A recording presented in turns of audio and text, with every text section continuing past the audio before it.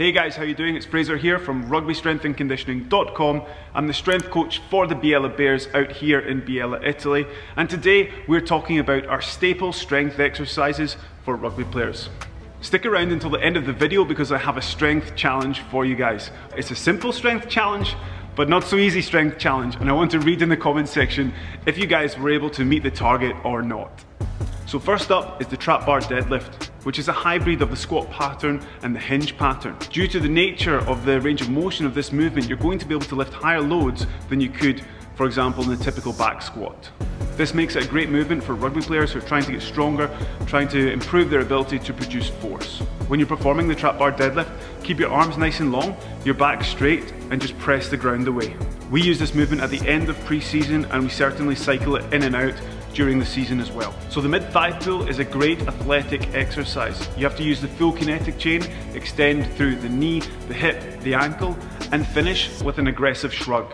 When you're performing this exercise, try and imagine that you're just trying to peek over a wall that you have to go on your tiptoes for. So you can't see over this wall and you have to peek over.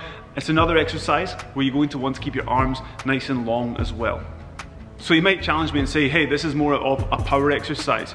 And listen, with all these staple strength lifts, you can modify the load and then change the outcome of training based on what load you're using, because that will affect the velocity of the barbell. Such as with the trap bar, you could do trap bar jumps or speed pulls, etc.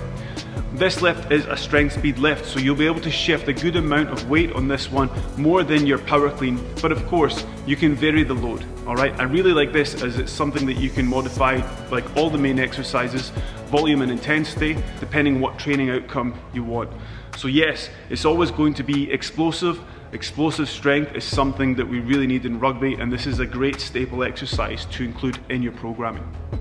So I couldn't make a strength video without talking about the classic lift that everyone loves, the bench press. This is a great option for developing upper body strength in a horizontal pressing pattern. Okay, this is useful in rugby for getting up off the ground quickly, it's useful for helping with the fend, and of course there's a muscle building element to this which can serve as a bit of protection, if you like, some muscle armour when it comes to taking hits and contact in rugby. When you're performing this lift, imagine that you have to break the bar. Clearly that's impossible, but that will help engage the muscles in the correct way.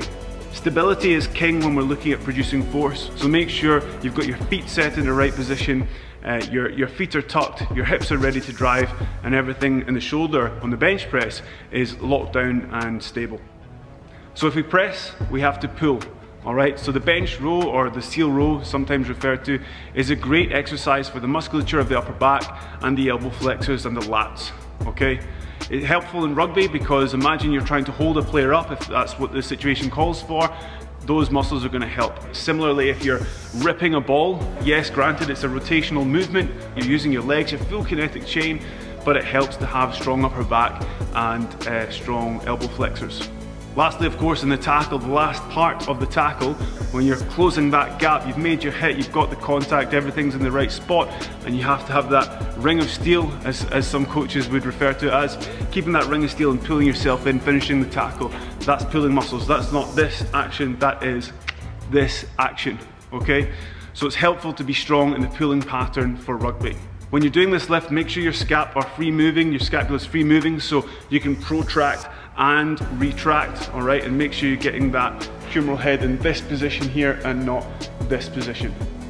So the Romanian deadlift, or the RDL, is super important for developing the posterior chain, hamstrings, glutes, and lower back. This is a position that we see in rugby a lot in scrums, in rucks, so it makes sense to be strong there. By strengthening the muscles in this position, it also helps mitigate against the risk of having hamstring pulls during high-speed running as part of an overall strategy. When you're doing this movement, keep your back straight, and it helps to just imagine that you're closing a car door behind you. So hips back, give it a bump to the car door, make sure that closes, and then hips through. So push press is another staple lift, another main lift. If you do push press and your 1RM goes up by 20 kilograms, then your military press will also go up in most cases. Yes, it's an athletic movement and there is hip drive to it, and I love that about it. Again, you can manipulate the load based on what outcome of training you want. If you want to focus more on the velocity, or you want to focus more on force, it's good to use it all throughout the year, and this is one that you can use at every stage of training. Again, it's the main lift, so you can progress year on year, and you should see your 1RM creep up year on year on year, all right? When you're performing push press, make sure you're staying strong through the trunk and your rib cage stays down. A common error is that we're rocking back, and even sometimes when I'm tired I do the same thing, and it's just a case of trying to really brace and stay strong through the trunk. The next thing to think about is breaking a glass ceiling at the very top of your reach. That'll help you to keep accelerating that bar right through to the end of the lift. So of course we've done the press, we need to do the pull. So pull-ups or chin-ups, depending on where you place your hand, is a great exercise for developing the musculature of the upper back, the lats and the elbow flexors. It's just a vertical pulling movement, and it can be loaded over time. Do not be afraid to add weight to this when you get to the point where you can do repetitions. When you're performing the chin-up with weight, you don't necessarily need to hang loose at the bottom with the shoulders. Do extend your arms, keep the shoulders somewhat engaged. As you pull yourself up and get your elbows into your pockets, think about getting your chest towards the top, all right, and bring those shoulder blades down and in at the top of the chin up to complete it. So the back squat is another classic lift, which is great for lower body strength. You're going to be developing quad strength, hamstring strength and glute strength. The standards that we're looking for on the squat is making sure that our hip comes down in line with our knee or below, and that's going to depend on your anatomy, your flexibility, mobility, your skill with the back squat, and certainly how you've set up. On the back squat, keep the musculature of the upper back engaged. It's almost like you're doing a static pull-up. Pull that bar down on the musculature of the upper back. Push your hips back, keep your heels down, and make sure your knees are tracking in line with your toes.